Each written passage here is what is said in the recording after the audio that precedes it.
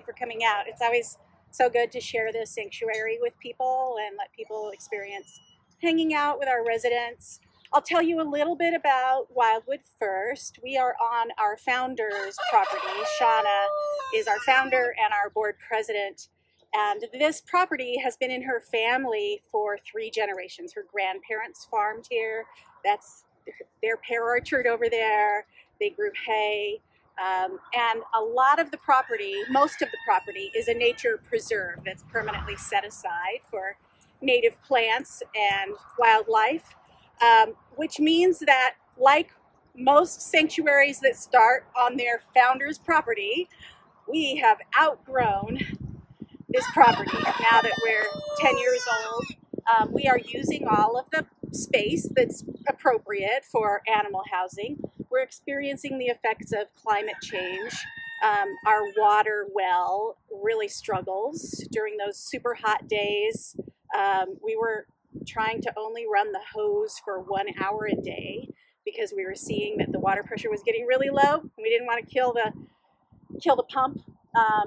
And we are seeing more dangers associated with, living close to a forest with all of these animals.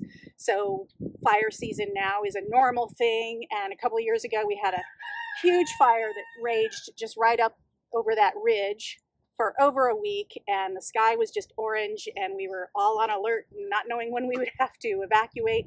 And fortunately, we didn't have to evacuate. But then last summer, we also had a massive tree just come down on top of our waterfowl habitat and smash it after an ice storm. And these are things that just didn't happen 10 years ago that are happening now.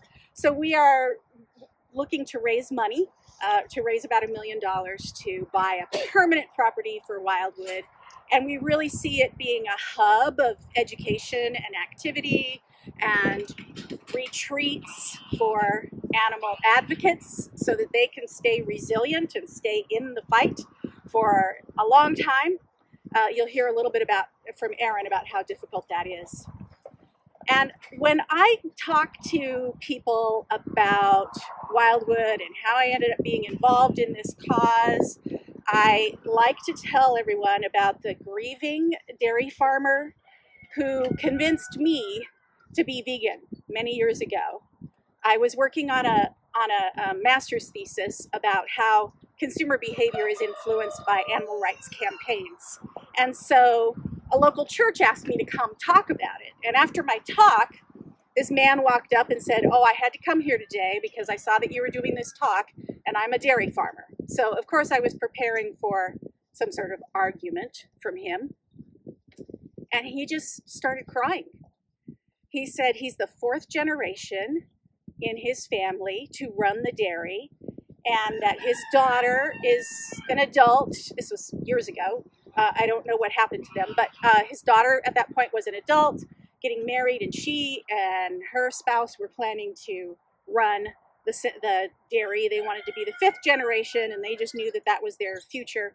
And he wanted it to end with him because he told me that in the years that he had control of the dairy, he went organic, he changed the animal housing, he changed everything he could to make their lives as happy and comfortable as possible, which I'm sure made some difference. But he realized that he still had to separate the babies from the moms immediately after they're born and hear the moms and babies cry for each other for days.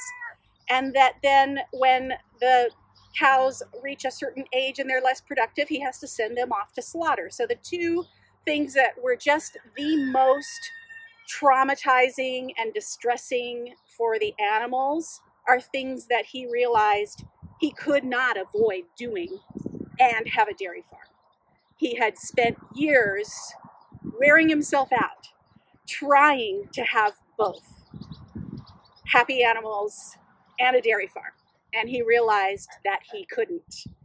And at that point in my life, I had been vegetarian for 25 years and mostly vegan, but I hadn't really adopted a 100% vegan lifestyle. And I think it was because I hadn't gotten really clear in my mind about the harm that dairy causes. We're all taught that they're just happy cows and they're going to make milk anyway. But they are, like all mammals, they produce milk when they've had a baby, and they produce that milk for their baby. And so in order for humans to take their milk, the babies have to be removed from them. And then the female babies stay and they're fed formula and they're raised up so that they can be forcefully impregnated and they can become dairy cows. The boys are worthless, so they are usually just allowed to die, or they're sold at a few days old for veal. So we have some cows over here, especially Ferd and Valentino. You get a chance to meet them later. They were born that way. They were born on a dairy farm, and they were useless because they are boys. And the sanctuary here was new, and Shauna works at a vet clinic, and she had let the farmer know that if there was ever a chance that she could rescue some babies, she wanted to do that. And so that farmer called her, and it was, rainy night and middle of winter, and she drove out, and they were so little. They both came home in the back of her Subaru, and they were like the size of little puppies. And you will see how massive they are now. They are so huge that people will stop their cars when they're out here on the highway and just marvel at their size. And if they see people here, they'll come in and they'll ask us, what kind of cows are they, and why are they so huge? And that's a chance for us to explain. They're like all the other cows that you see in fields if you're passing dairies. These guys have been allowed to live to full adulthood and reach their full size because animals on farms are all killed when they're very young. So thank you all for being here. And I think right now I'll turn it over to Erin, or did you want to introduce her? Yeah, okay. So this is Erin Wing. She is one of our animal caretakers and volunteers, and she is a former undercover investigator. She's going to talk to you about that. And she works for Animal Outlook now, overseeing the investigation programs. And she's part of our plans for our future sanctuary, where we really would like to have support and retreats and meditation classes and yoga classes for activists who are dealing with the trauma of what they see when they're out there. So Erin can talk to you about that. I'll turn it over to her. Thank you, Michelle.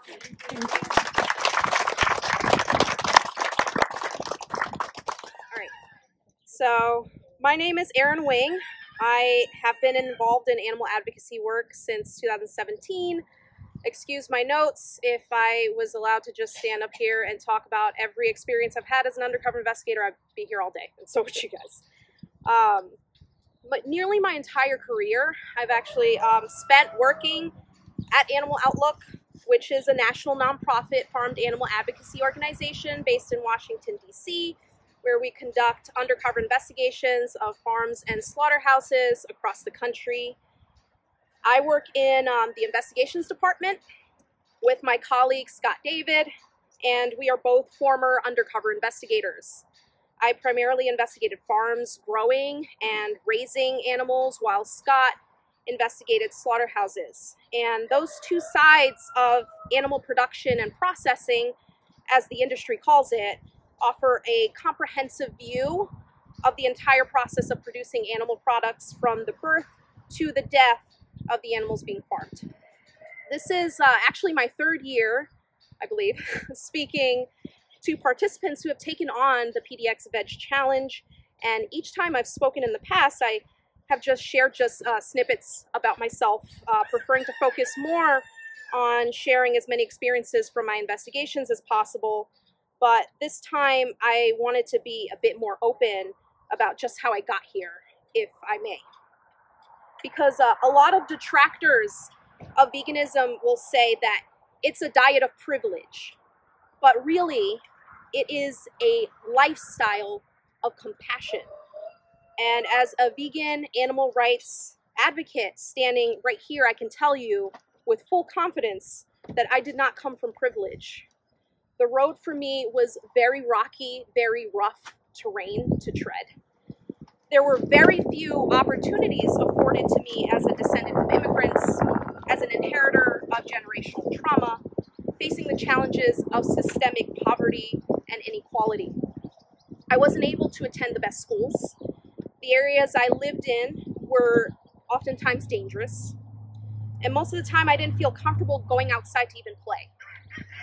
There were days when I wasn't able to eat 3 square meals a day, and when I could, that food wasn't nutritious. And fast food restaurants were actually on every corner where I lived, while the nearest grocery stores were oftentimes over an hour away. And my family couldn't afford a car to drive anywhere, so corner stores with canned vegetables were the closest that we would come to eating healthy. And mass-produced, poorly regulated animal products masquerading as these cheap alternatives in urban food deserts were very tempting for desperate caregivers like my mother, who worked long hours and just sought out quick ways to feed hungry kids. So fast food naturally became a staple in my diet, and it was a lot more common in low-income neighborhoods than in more affluent areas. That was the sort of inequality that stood out most to me. And as the animal ag industry is a huge partner in fast food production, it's interesting to note that connection that had persisted throughout my life between myself and fellow members of my community, of having food that was harmful to our health consistently advertised to us, and that the industry was profiting in a way from that. I remember watching a lot of documentaries about our food system and seeing undercover investigations footage and being completely disgusted and so depressed after watching what these animals went through.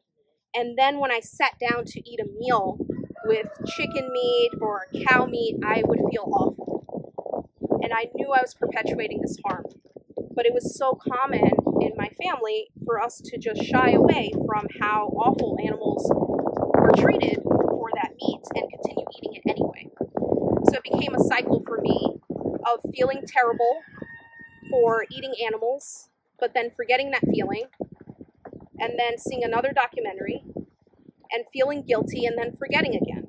And I wanted to break out of this cycle, but I did not know how. Then I met the first vegan person I'd ever met in my life at the age of 23. And I told her how frustrated I was with the state of the world at that time and a lot of things I was going through, and specifically the immense suffering that I was seeing in the world and how powerless I felt in the middle of it all. And she told me if I wanted to help make the world a better place, that I should be vegan. But why vegan? Why is that one of the best ways that I can help? At the time, I didn't know the answer, but I went out seeking that answer to that question. And I found it during my work as an undercover investigator. So my first investigation was at a chicken farm contracted to Tyson Foods. I think everybody here knows Tyson. On this chicken farm were 9 sheds, and in each shed there were tens of thousands of chickens packed into those sheds. And they would relieve themselves on the same ground that they walked and slept on. They never stepped foot outside to feel fresh air, feel the grass, nothing. That was not part of the structure of this farm site. And they were born at a hatchery, delivered to the farm, and for their first day of life until their last day, they would stay inside those sheds for roughly 45 days, if they lived that long enough to be sent to slaughter. And so many chickens would die that the primary duty for the farm workers at the facility was to just pick up dead bodies. And even with 2 people doing that for hours, walking through each shed, there were corpses we couldn't see through the sea of birds just walking on top of them. And all of that was standard practice. It is the standard for chicken farms across the country to intensely confine chickens raised for meat, to breed them to eat and consume the feed until they gain so much weight that their legs break and buckle under their own, excess body fat and weight, and that would render them unable to walk. It was a standard practice this farm participated in when workers euthanized chickens with their bare hands. These chickens who were sick or injured, that was the standard practice for getting rid of them instead of providing the birds with veterinary care. So while animals were suffering in this environment, humans were as well. So I worked alongside a migrant worker who was essentially overworked, underpaid. He lived in a trailer on the farm site that didn't even have a door on it. So wild animals would come into his trailer while he was sleeping. He couldn't get a good night's sleep. There was no protection from the elements, rain, intense heat, or cold. And he had to beg the farm owner, who lived on the farm site as well, ways away from the actual chicken sheds in a larger house. On multiple occasions, he would have to go and beg the farm owner just to be able to take a shower, because he didn't even have a shower in his trailer. He didn't have a bathroom either. It's no wonder that an industry that profits from the exploitation of animals would do the same to the humans involved in this system. All of these necessities, fundamental necessities that this person was being deprived of, was happening on the same farm site as all those chickens being subjected to so much mistreatment and abuse. That environment of suffering and mistreatment wasn't limited to the chicken farm I investigated, as my investigations into dairy farms revealed. On dairy farms, as Michelle mentioned, female cows are forced to have babies that they will never get to nurture, as their calves are taken from them shortly after birth and kept in crates away from their mothers if they are female. And as Michelle mentioned, the males were just frequently on the farm sites that I investigated just either left to die or shipped off somewhere else. And their babies that are kept in those crates on the farm site would cry out to their mothers, and the mothers would be forced to listen and not be able to reach them. And some mothers would watch their babies die and would be powerless to help them. In the milking area, which is primarily the places where I worked on the dairy farms I investigated, mother cows would have their milk taken from them in this area for human consumption. And I documented workers very often hitting frightened cows in their legs with steel pipes, wooden canes, and workers dragging cows with tractors after the cows collapsed from overexertion. And you might wonder, what kind of person would do that? Who would even take up a job like that at all? It's miserable work in terrible conditions for long hours and little pay, handling hundreds of thousands of frightened animals. What kind of person would take up a job like that? And what investigations work made me realize was that I should think instead about what the implications the animal agriculture industry has on our world. Then I think maybe someone who is desperate takes a job like that. And if that person is desperate, it's probably because they have very little options afforded to them. And if they're in that position where they have very little options, their lives are probably not great. So instead of wondering what kind of person would do that, I asked what kind of environment would put someone in a position where they would do that. Perhaps that kind of environment would be one where the standards for the treatment of farmed animals is to have them suffer, is to keep them intensely confined, is to just have them watch helplessly as their babies are taken from them, is an environment where the standard practice is to essentially cause these animals some type of pain. So an environment like that, which the workers are not responsible for constructing, which is designed by large corporations profiting off that suffering, these places that are breeding grounds for violence, for abuse, for despair, those places are dangerous for our society in more ways than one. So why vegan? Why care about animals specifically?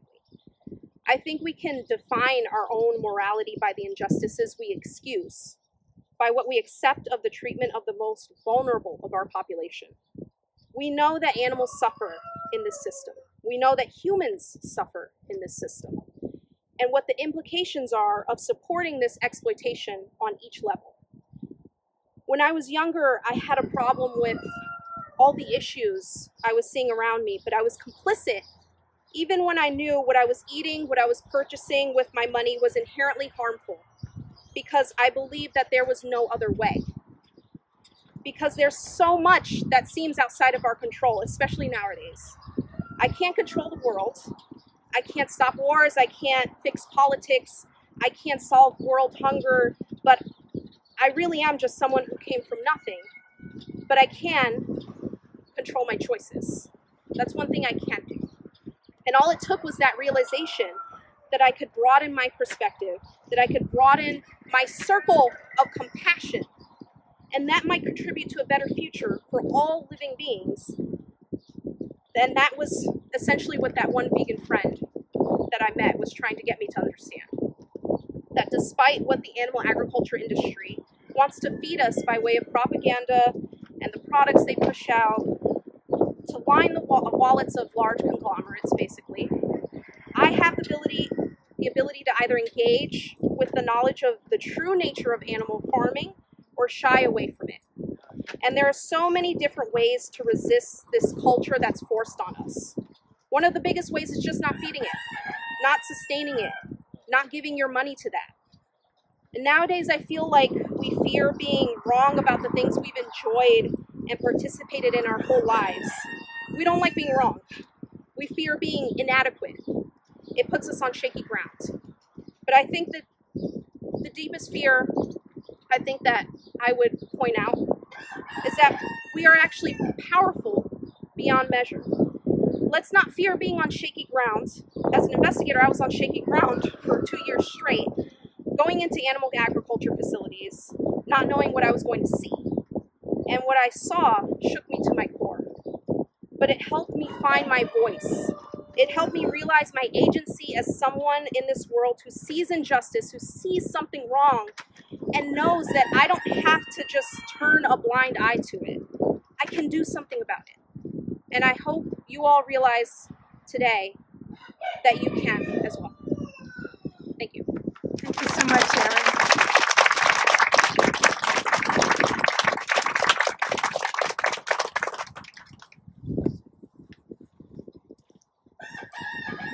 Perfect. Hey, I'm Ryan, or Wildwood Ryan. I'm the evening caretaker here, and I've been vegan for about 8 years. One morning I was eating a sausage, and then I looked down at it, and it just looked gross to me, so I just stopped. It's really that easy to go vegan. Like, it really is. But a lot of the way, like, there are so many things that we're told to make it seem like it's not that easy. Like, for example, eggs. We recently rescued, in total, it was, I think, over 400 chickens from a free-range organic egg farm just over in Canby. And 27 of them, or 32 of them actually now live just right up there. And it's pretty incredible when you see these farms. This took about a week of planning or so. There was a Craigslist ad about an egg farm that was shutting down, and they needed to get rid of their machines. That's what the chickens were called. The company was being bought, and they just needed to get rid of their inventory. So, me, a few other activists, like Amber over there, I'm going to come back to you because you were really, really huge help in this. We all started communicating, and we got together, got Google Docs ready, and we went in. It was very, very weird. We weren't too sure how this owner or this manager of this egg farm was going to react to a bunch of activists coming in. Well, we didn't say that, but some people coming in to take these chickens and give them a life that they deserve, like here at Wildwood. So he was actually more open to the idea or not. He even said that working at this egg farm, after a while, does get kind of taxing. Because the chickens, when they're not profitable anymore, they don't get to go live in a fancy farm like this. They get turned into meat and food, and they just get sent to a slaughterhouse. And that's not right. And when you see packages, it's just packaging. That they're organic, free range, they're happy chickens. They're not happy. Inside this facility, it just looks like a big, giant tin barn think of a barn like this one, maybe about 4 or 5 times as big, just entirely metal. There's no natural sunlight in there. There's no natural sunlight in there, so the farmers, they're able to adjust the lighting inside there, and that'll force the chickens to molt so they produce more. Eggs are really, really taxing on those little chicken bodies to produce. It's pretty sad. After about 2 years inside these farms, these chickens, they're no longer profitable, and they get sent to slaughter. And with this place closing down, they're trying to get rid of stuff. We wanted to give these chickens the life that they deserve. So the first day we were there, we got about 53-ish birds and got them all checked out at another activist's house. This was my first kind of rescue of some sort, but we were really, really fortunate to have Amber there, who's not a stranger to this, and she was basically calling the shots, and we were able to save 57. Then, I think it was maybe about a week or so later, I get a text saying, now they're just saying anybody can come in, they can take them, we just want to get rid of them. So we just sprang into action. And I think there was maybe about 8 or 9 of us that morning when we went there. We walked into the farm. Any chicken that we saw, we would try and grab and just put them in a cage. And these chickens are not big. When we go up there and see them, they did not look like that. They did not look as healthy.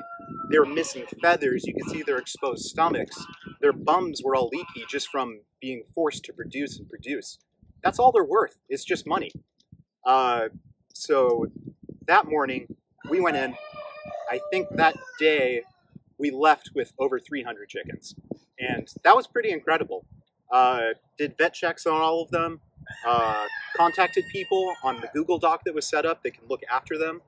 And I took home 5 of them, and that was one of the most fun months ever, looking after these chickens. They're really, really sweet. And inside this facility, I took some pictures, and it's nothing like anybody thinks. The commercials, the advertising, it is nothing like that. It was pretty shocking. And then it wasn't even as bad as a lot of farms out there. But still, that's just not right to do to these birds. Like, they have no idea. They have no idea that their lives have meaning. They know who we are. They know who each other are. They know to stay away from the turkeys and the other chickens that were up there before them. They're smart, they're chickens, but their lives still have meaning. And one of the most incredible things, these chickens had never seen sunlight before. The 5 chickens that I got to take home with me, the first time I got to let them out into the sun, with their feathers, they just kind of bring out their wings and they just kind of start melting into the sun. They had never seen sun, they had never seen grass. And it's incredible to think that organic free range, it's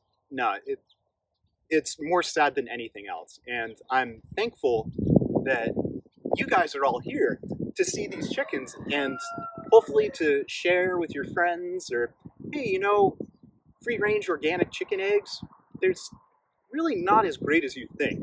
It could be worse, but that doesn't make this any better. And these chickens are just so happy. They're so happy. When we go there, or into the hen house, and you turn behind you, you'll see like 18 chickens just following you around. They probably want snacks, but they just want to see what you're doing, what you're up to. It's really, really cool. And I'm just so thankful that we were able to save the chickens that we have here, and 400 out of, I think, about 8,000 chickens were there at the time that we went into the rescue. And you would never, ever guess that that was a chicken farm. And there's a reason for that. People might start questioning their food. Is this ethical? Is this right? And I'm not going to speak for everybody, but to me, no, I don't think so.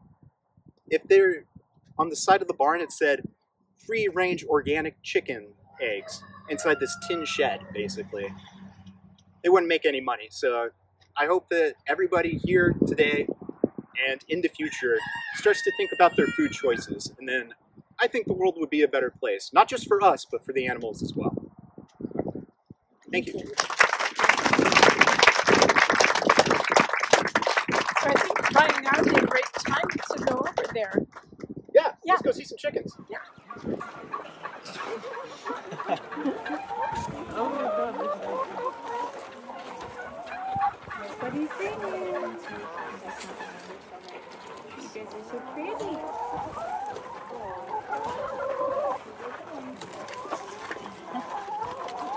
I went out 2 by 2.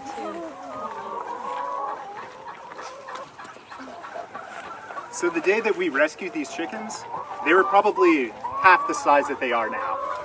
They had maybe 2/3 the feathers on their bodies, and now you could never even tell that they were being just used for their eggs, and that was it.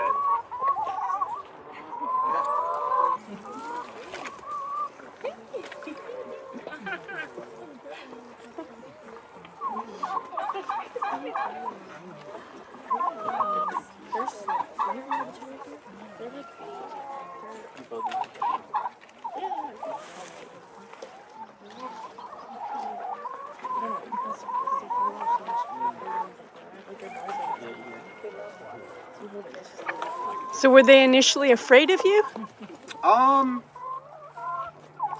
Not really. If I go down and, well, maybe she's brave, she just let me touch her, but they'll make way, but they're definitely not afraid to get up close and see what's going on. They're very, very adventurous and curious. Quite often, at night, I'll be feeding the cows or something, and I'll look out in the cow pasture, and one of them somehow, I don't know how many times we fix the fence, they find a way out. They're just exploring.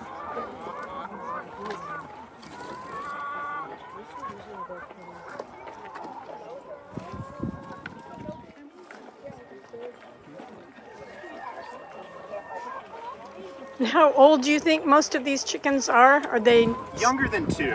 okay? That one right there with the pink anklet, my girlfriend named. That one's Chicky Minaj.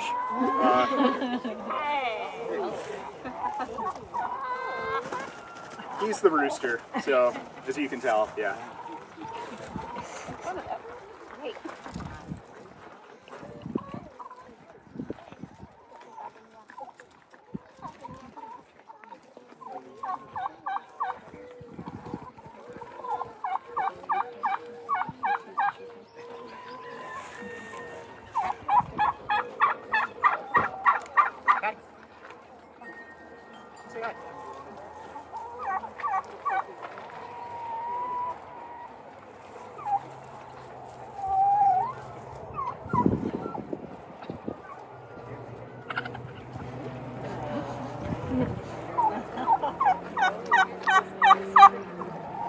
This is Krabby Patty. Ah. How do they get on with Krabby Patty?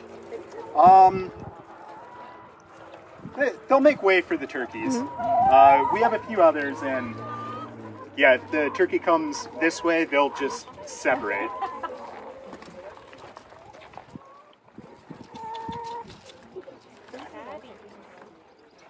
She loves all eyes on her.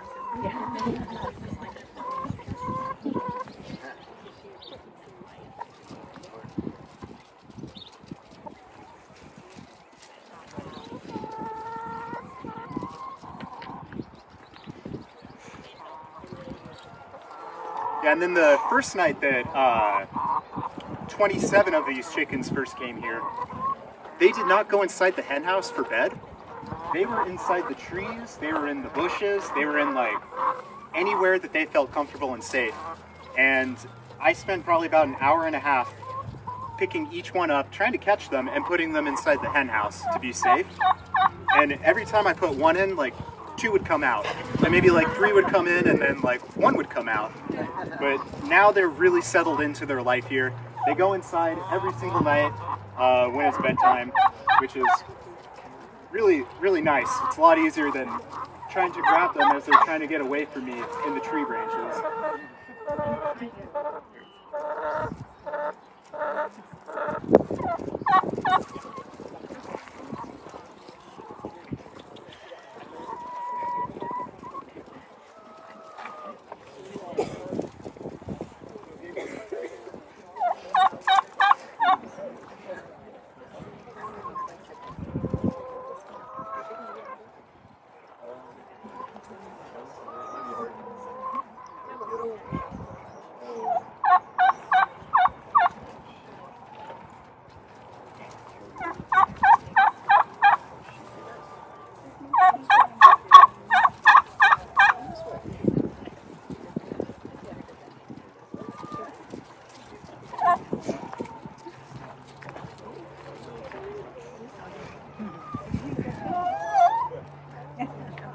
Right now they're all taking afternoon naps. In the evening, they're very, very active. Is Patty the only turkey in there with them? We've got 3 other turkeys in here. Her sister, Amelia, and then there's Cash and... Oh, yeah, there's a few other turkeys in here, and 1 rooster. Everybody gets along pretty well. It's great. It's great.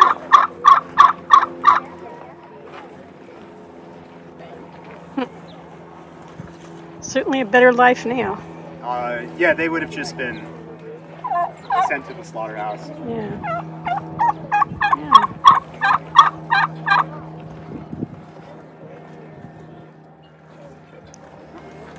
Yeah, those are our chickens. Yeah, great. So maybe we'll go see the cows now. Oh, yeah.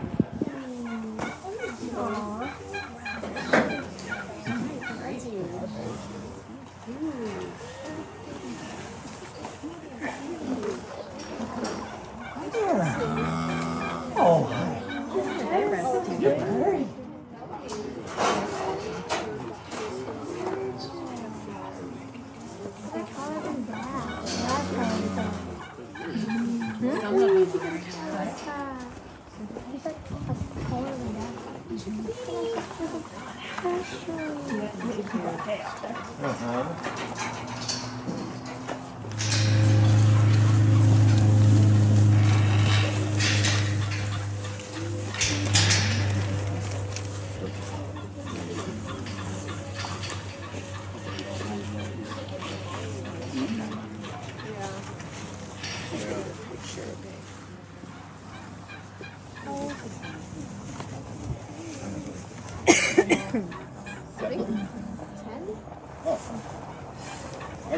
I think it's like 10. Yeah, he's massive. See, he was one of the ones from the dairy farm? I believe so. I mean, he is a Holstein breed, which they're the black and white cows, so he most likely came from a dairy farm. We also have a couple of Jersey cows in the herd. They're also a dairy breed. And then we have one other Jersey cow who is out there. Her name's Lola, but the couple that are here are Spanky, Tilly, and Moose, and they're the Jersey cows. And Tino's the tallest, right? Yeah, I think so. And he's also the shyest, so he's a gentle giant for sure.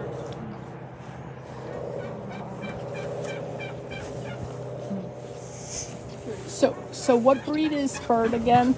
He's Holstein? Bird, yep, he is a Holstein cow. Which is one of the most common for dairy, right? Yep, definitely.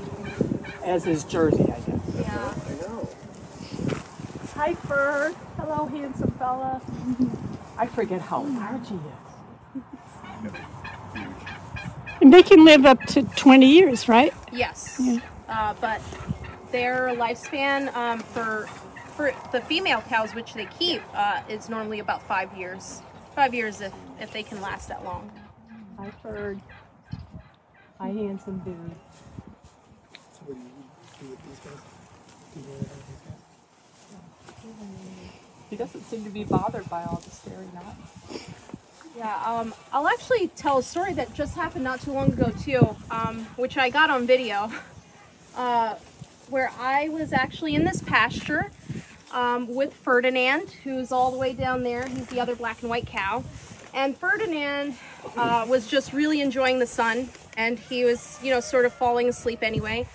And as I mentioned earlier, for everybody who heard the talk, I did investigate dairy farms, so I have a particular fondness for the Holstein cows in particular, and I was in environments where they were not treated well, and it was really hard to see that. It was really hard to be an undercover investigator and have to do a lot of the same job duties that, you know, were sort of par for the course for the dairy farms I investigated. So anytime I can actually share really nice moments with these cows is great. And I was able to do that with Ferd not too long ago, where for the first time ever, I was able to, as he was lying down here in this pasture, I was able to sit down next to him, really close to the point where we were just, you know, cuddled up together. And then as I'm sort of like filming myself with him, because it's like the happiest moment of my life at that point, he actually starts falling asleep, and his head, his huge head, horns included, ended up resting on my shoulder. So he fell asleep on me. And then all of a sudden, you know, when I am just like, you know, petting him and everything, I think he realized he fell asleep on me, and he woke up and he was drooling. And that's how calm they are here. And it's really amazing to see that, because that is the exact opposite of what they're experiencing on dairy farms. So it's really wonderful. I mean, for me, and I'm sure Ryan too, and all of our other volunteers here, to be able to share these like wonderful moments with these animals that we otherwise would not be able to interact with that way. Yeah, so we get to know their personalities too. Like Valentino is very shy. Ferdinand is a people person, so he's fine with falling asleep on people. That doesn't faze him. Miss Tilly is also, you know, she likes her space.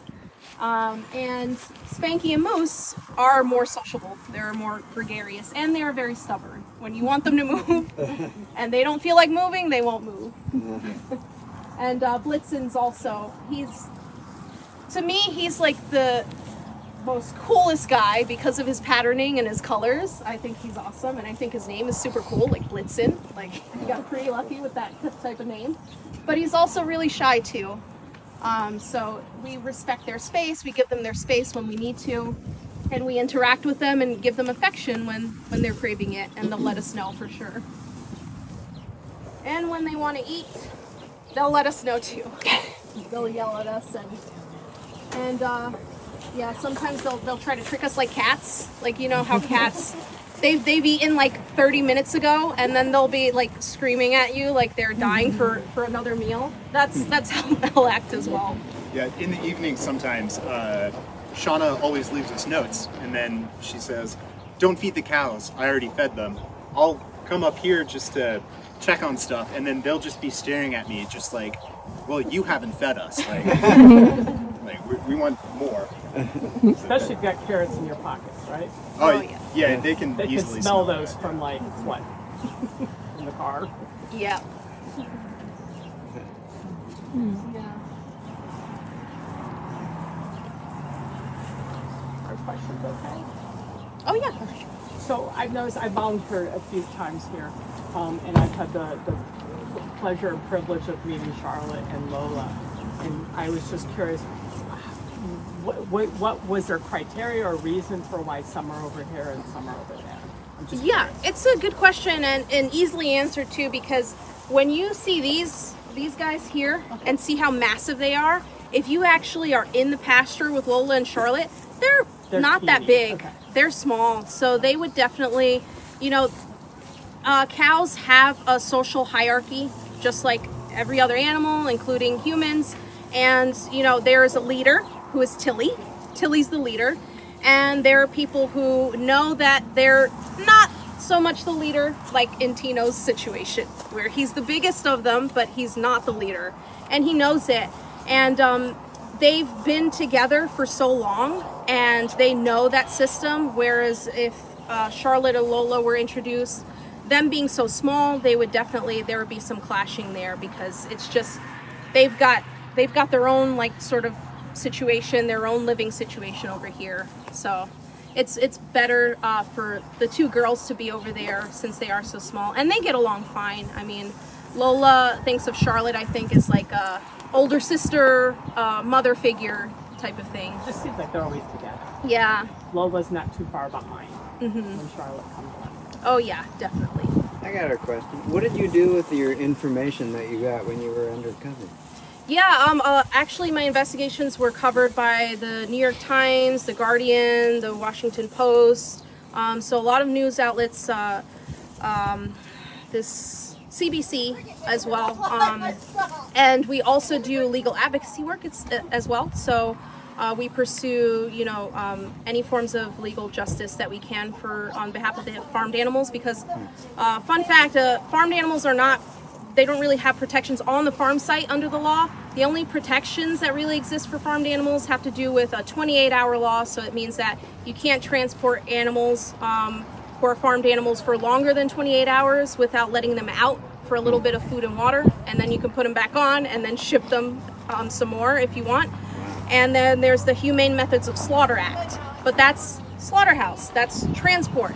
No federal laws protect farmed animals on the farm sites. The farm sites can actually make up those rules on their own. Not and even that's the what AWA, Animal Welfare Act, not even that. I mean, not really, no. Yeah. Wow. Yeah, so that's where a lot of animal rights organizations come in, because there should be protections for them. They should be protected from these rules that are sort of made up by the industry, and they're going to make up whatever rules are most convenient for them to continue doing what they're doing. And then the Humane Slaughter Act doesn't apply to chickens, right? No. Chickens are exempt from a lot of things. Yeah. Lots of prickers. Yeah, so they are just a little bundle of joy, and they love to play.